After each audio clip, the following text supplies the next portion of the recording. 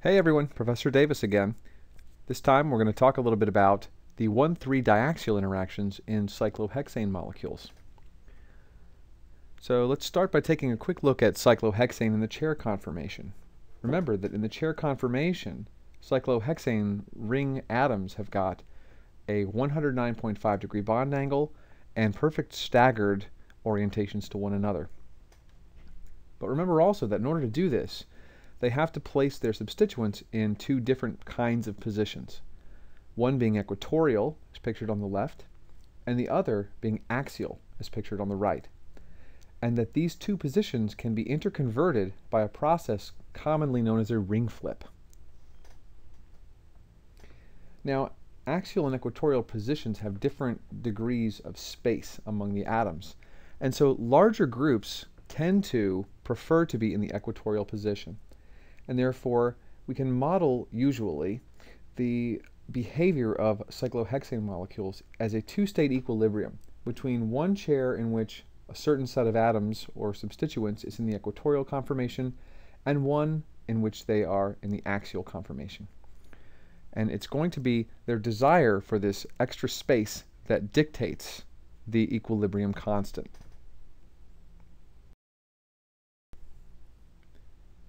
So let's start by thinking about 1,3-diaxial positions and interactions within a cyclohexane molecule itself, without any substituents at all.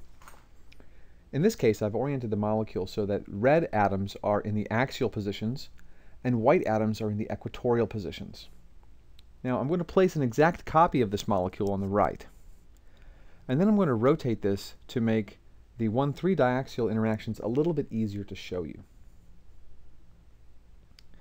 Now in this orientation I can show you a little bit better what's going on in these 1,3-diaxial interactions. You notice that there's a set of axial atoms at the top of the molecule which are close to one another and that they're on alternating atoms. This is the origin of the 1,3 part of this name. So we call it a 1,3-diaxial because if we were to label the atoms at which these substituents or at which these atoms are located, we would label them 1 and 3. There's a similar set of proximities on the other side of the molecule.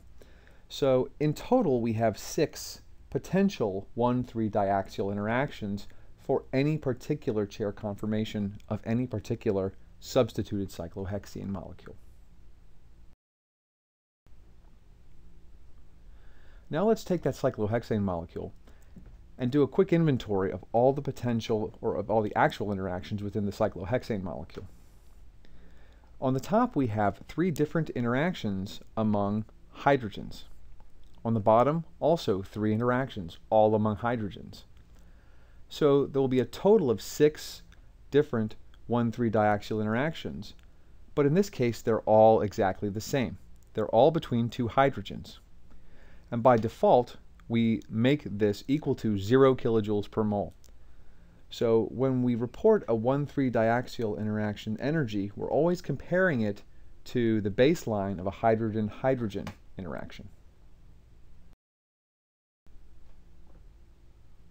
Okay, so let's go a little bit farther now than just a simple cyclohexane ring and place a substituent on that cyclohexane. Now here I placed a methyl group on the cyclohexane ring, but I placed it in an equatorial position where it's not going to sterically clash with anything. So in this case, I'm going to compare ultimately the energy of this equatorial conformation to that of the axial. But of course, with my methyl group in the equatorial position, my 1,3-diaxial interactions are unaffected. So just like in the cyclohexane example, I've got all hydrogen-hydrogen 1,3-diaxials. So I'm going to place those over here and take an inventory because I'll need to compare this to the diaxial interactions in the other conformer. Now that we have an inventory of all the diaxial interactions that are going on in our equatorial conformer of methylcyclohexane, let's place that methyl group instead in an axial position and see what kind of effect it will have. So here we have methylcyclohexane again, but this time in the axial conformation. In the case of an axial conformation, we still have 3 potential 1,3-diaxial interactions on the top of the molecule and 3 on the bottom. Except that in this case, we now have methyl hydrogen diaxial interactions that are possible. At the top of my molecule, instead of 3 HHs, I now have only 1 HH and 2 methyl hydrogen diaxial interactions. Now on the other side of the molecule, not much has changed. We have exactly the same as we did before. So let's place all of these interactions into our inventory on the right-hand side and see how it compares to the conformer which had the methyl group in an equatorial position. So now things should start to become clear. If I look at the differences between the two potential conformers, I notice that in the axial position I have a couple of interactions which are worse off than when it's in the equatorial position. Specifically, those methyl hydrogen interactions add 3.76 kilojoule per mole of instability to the axial conformer.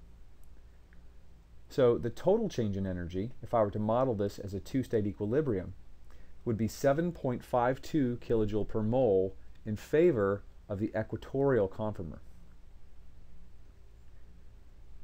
So to put this number to use, I can simply use the equation that relates equilibrium constant for a two-state process to the free energy difference between the two states.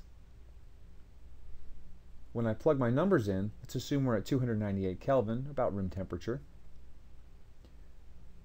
I get a result of 0.05 for my equilibrium constant. Now, what this really means is that if I am modeling this as a two-state conformational change, that at any given point in time, about 19 or 20 will be in the equatorial conformation compared to 1 in the axial. So if I want to properly model the behavior of methylcyclohexane, naturally I'm going to use the equatorial conformer as my approximation of how it looks. And this is why we are concerned with these 1,3 diaxial interactions and how they affect conformational equilibria. And cyclohexanes are just a great way to teach this concept. So I hope you've learned a little bit about it now, and I'll see you next time.